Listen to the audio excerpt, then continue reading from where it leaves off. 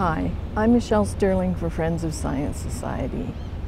CTV just issued a report about the impact of the COVID pandemic lockdowns on teenagers. And in their headline, they put that climate change is making teenagers feel panicked after the COVID pandemic. Now, certainly the non-stop media coverage of climate change as a hysterical climate crisis, end of the world, apocalyptic stories, that's enough to make anyone feel crazy.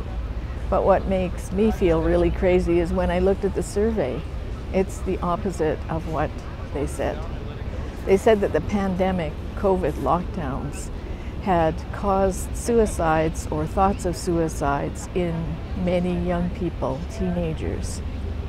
And they said that the good thing out of the survey was that teenagers actually didn't feel that concerned about climate change. That's the opposite of what the headline at CTV said. So I think we have to ask ourselves what's going on with the media.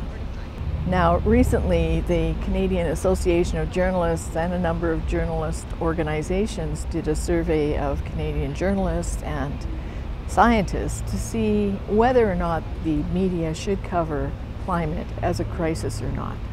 But you have to understand that the one question they never asked is whether or not there is a climate crisis.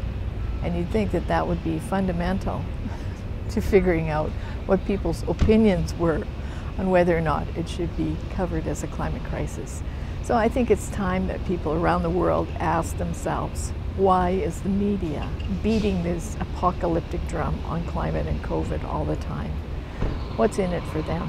For Friends of Science Society, I'm Michelle Sterling.